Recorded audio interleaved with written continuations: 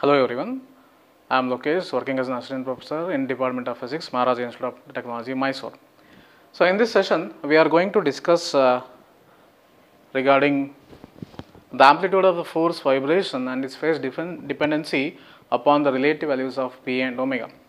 So as we have seen in the previous session, we have derived the amplitude equation as well as the phase equation for the forced oscillations. So we had went in and discussed what are forced oscillation, and we had derived a differential equation for forced oscillation also, as well as we have found out the equations for amplitude as well as the phase difference. So we know that the amplitude of the forced oscillation is given by f by m square root of omega square minus p square whole square plus 4b square p square, and the phase of the forced oscillation is given by theta is equal to tan inverse of 2bp divided by omega square minus p square whole square. Now in this session we will see how the amplitude as well as the phase varies depending on the values of the frequency of the applied force and the natural frequency of the oscillating body, where p is the frequency of the applied force and omega is the natural frequency of the oscillating body. So depending upon the variation of the values of p and omega, three cases arises. So we will start with the first case, the case wherein the driven frequency has less value or driven frequency is lower. Driven frequency means the frequency of the applied force is less than the very much less than the frequency of the oscillating body. So what happens? Let us see if the frequency of the applied force is very much less than the frequency of the oscillating body. Now as you can see, if I consider the value to be very small, the value of p to be very small, so as per se we can say the value of p square is very small, then we can say that in this equation omega square minus p square is nearly equal to omega square. Since the value of p square is very small, very negligible, what happens is that if I go on substituting the values of mathematical values for p, since it becomes p square, the values of p square goes on getting reducing as we go on substituting the values, very infinitesimal values or very negligible values. So we can say that the whole value of omega square minus p square is nearly equal to omega square. So what happens if this omega square minus p square value becomes nearly equal to omega square? Then we know that the amplitude of the forced vibration or forced oscillation is given by A is equal to f by m divided by whole square root of omega square minus p square whole square plus 4b square p square. Then if I substitute the value of this omega square in this equation and say p square is very small or value of p is very small, then the amplitude of the forced oscillation is given by f by m divided by the square root of omega square whole square, because this whole value becomes omega square and p square is negligible, this whole value becomes also equal to 0. So it becomes, simplified version becomes A is equal to f by m omega square. Now this is what we are going to get the amplitude of the forced oscillation whenever the value of the applied frequency is very much less than the natural frequency of the oscillating body. So A is equal to f by m omega square. Now let us see what happens to the phase of the forced oscillation. Now we know that the phase of the forced vibration or oscillation is given by theta is equal to tan inverse of 2bp divided by omega square minus p square. Now since the p value has very negligible value, or p has very negligible value, means the applied frequency value has very negligible value, we can say the whole 2bp divided by omega square minus p square whole becomes equal to 0. So tan inverse of 0 is equal to 0. So theta becomes equal to 0. What does it mean? So it means that there is no lag or phase difference between the displacement and the applied force. Applied force and displacement both are in phase. And what happens to amplitude? Here the amplitude only depends on the magnitude of applied force as well as the force constant. So as you can see, this is the magnitude of the applied force, this is the amplitude or the magnitude of the applied force, and f by m becomes the force constant. So the whole value of amplitude depends on only these two terms. The amplitude depends on the magnitude of applied force as well as the force constant, and it is independent of the frequency of the applied force. Okay, this is regarding what happens when the driven frequency or the frequency of the applied force is very much less than the value of the oscillating body. In the second case, in the value of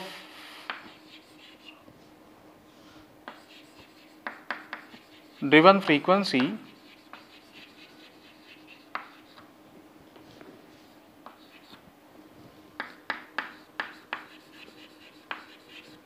is equal to frequency of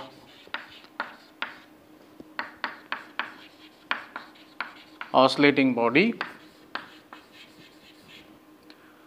So that is P is equal to omega.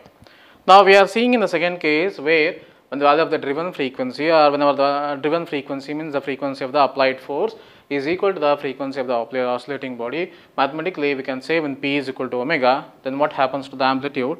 So amplitude, the equation of the amplitude is given by A is equal to F by M whole divided by square root of omega square minus P square whole square plus 4B square P square. Now we are saying that when the value of P becomes equal to omega, means the amplitude of applied driven frequency is equal to the frequency of the oscillating body. So we can write then omega square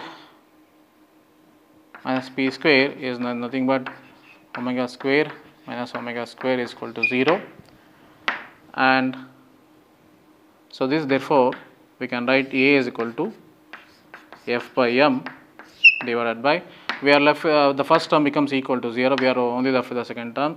This is 4B square omega square square root. So this is nothing but F by M, this is 2B omega whole square square root, the root and square gets cancelled. So F by M divided by 2B omega. Okay. So this is what happens to the amplitude when the value of the driven frequency is equal to the frequency of the oscillating body. The amplitude, the value of omega, the first term in the denominator becomes equal to 0, and the second term we are left with the 4B square omega square. So the final amplitude is given by amplitude A is equal to F by M divided by 2B omega. Now let us see what happens to the phase. So the phase of the oscillating body is given by theta is equal to tan inverse of 2BP divided by omega square minus P square. Now since P is equal to omega, so theta becomes tan inverse of 2B omega divided by omega square minus omega square. So theta is equal to tan inverse of 2B omega divided by 0. Theta is equal to tan inverse of, in 1 by 0 is infinity, theta is equal to pi by 2. Okay. So what does this means? What does the amplitude F by M 2B omega and theta is equal to 0 pi by 2 means? Now as you can see here, the amplitude of the oscillating body is again depending on the value of the applied force. Here the amplitude of the oscillating body, F by M is nothing but the amplitude of applied force divided by the mass. So amplitude of the oscillating body depends on the amplitude of the applied force and inversely depends on the value of B, or the damping factor. And here in the case of the displacement as well as the amplitude of applied frequency, the displacement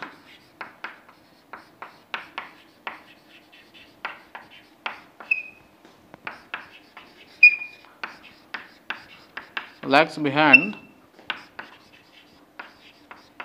the applied force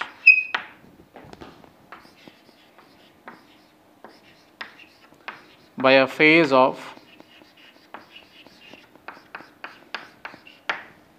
pi by 2. So the displacement lag behind the applied force by an angle of pi by 2. Now in this case of amplitude where the value of P is equal to omega, so this is a special case wherein we call this case as the resonance. The resonance is wherein the applied frequency is equal to the natural frequency of the oscillating body. So because of that, what happens is that the amplitude becomes maximum, amplitude of the oscillating body becomes maximum. The case wherein the frequency of the applied force is equal to the frequency of the oscillating body, that is called as the resonance, and the amplitude becomes f by m divided by 2b omega, and the phase becomes equal to pi by 2, means the displacement lags behind the applied force by a phase of pi by 2. Now this is the second case when the driven frequency is equal to the frequency of the oscillating body. Now in this case 3, we will say that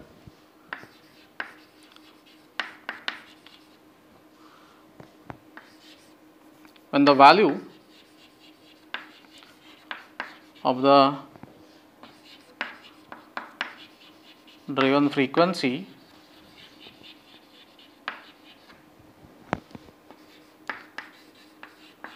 is more than the frequency of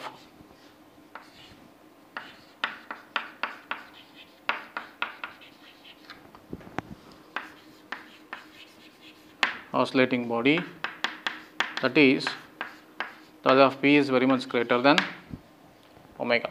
We know that the amplitude A is given by f by m divided by square root omega square minus p square whole square plus 4b square p square, saying that the value of p is very much greater than omega, then omega square minus p square whole square is nearly equal to minus p square whole square is e to the power of 4.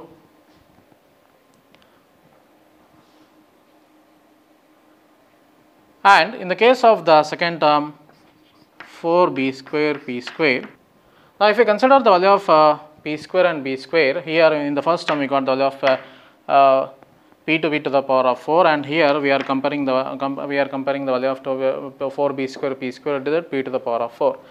When you compare this value, here in this term the whole value depends on the value of b square, that is the damping factor. So we can say 4b square p square is less than p to the power of 4.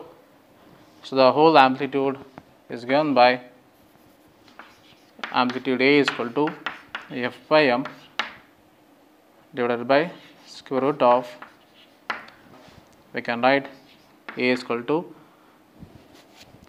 f by m p square.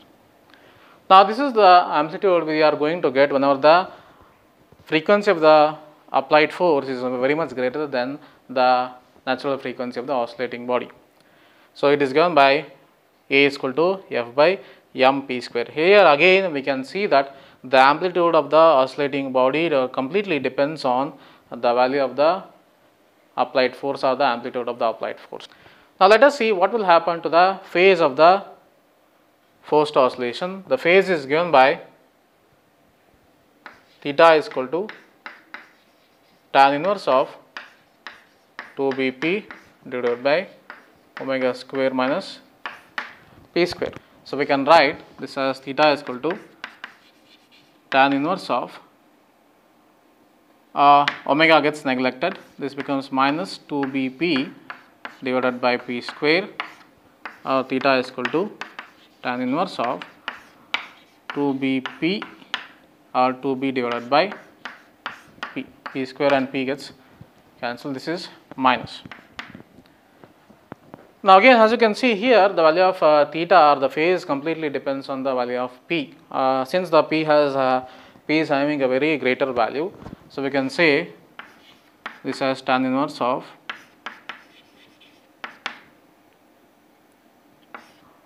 minus of 0 or theta is equal to pi. Okay. If I consider the value of b to be very small, because here the value of p is much more when compared to the value of b.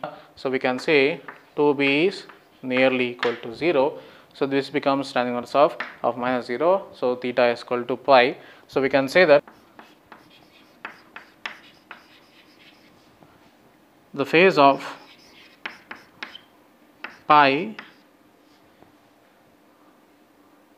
is existing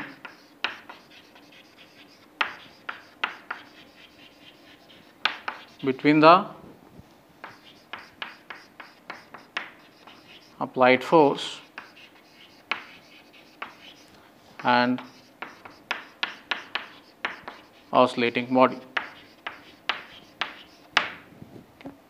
There exists a phase of phi between the applied force as well as the oscillating body, means there is a phase difference of angle of 180 degree between the applied force as well as the oscillating body.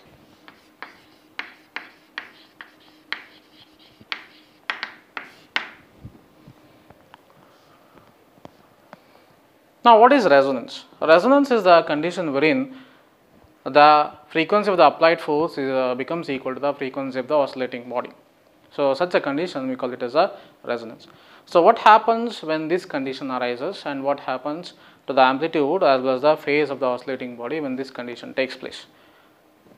Now, already we have seen that in the previous case, in the cases where we had discussed when the frequency of the applied force is equal to the frequency of the oscillating body, what happens to the amplitude and what happens to the phase.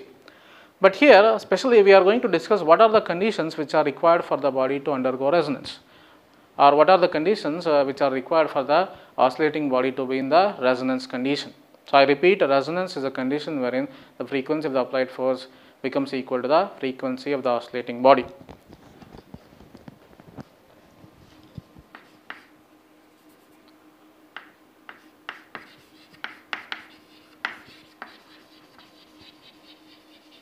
The frequency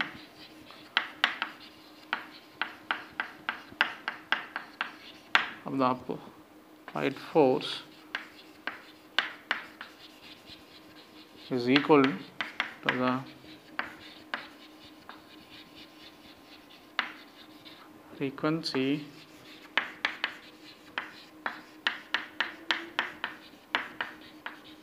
of the oscillating body, then condition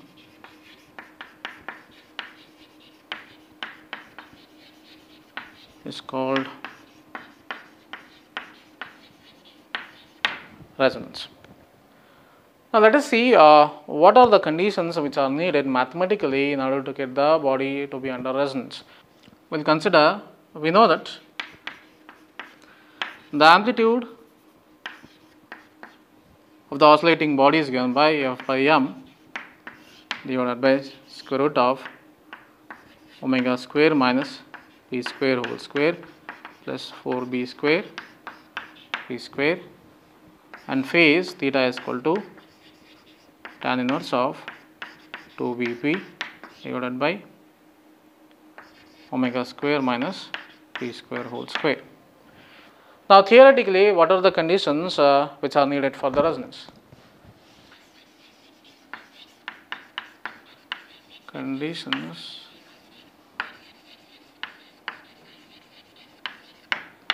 for resonance.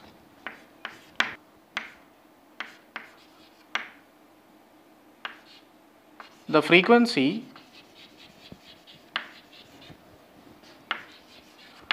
of the applied force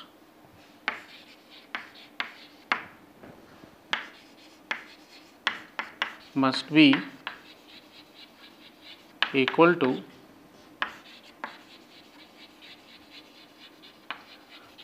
frequency of the oscillating body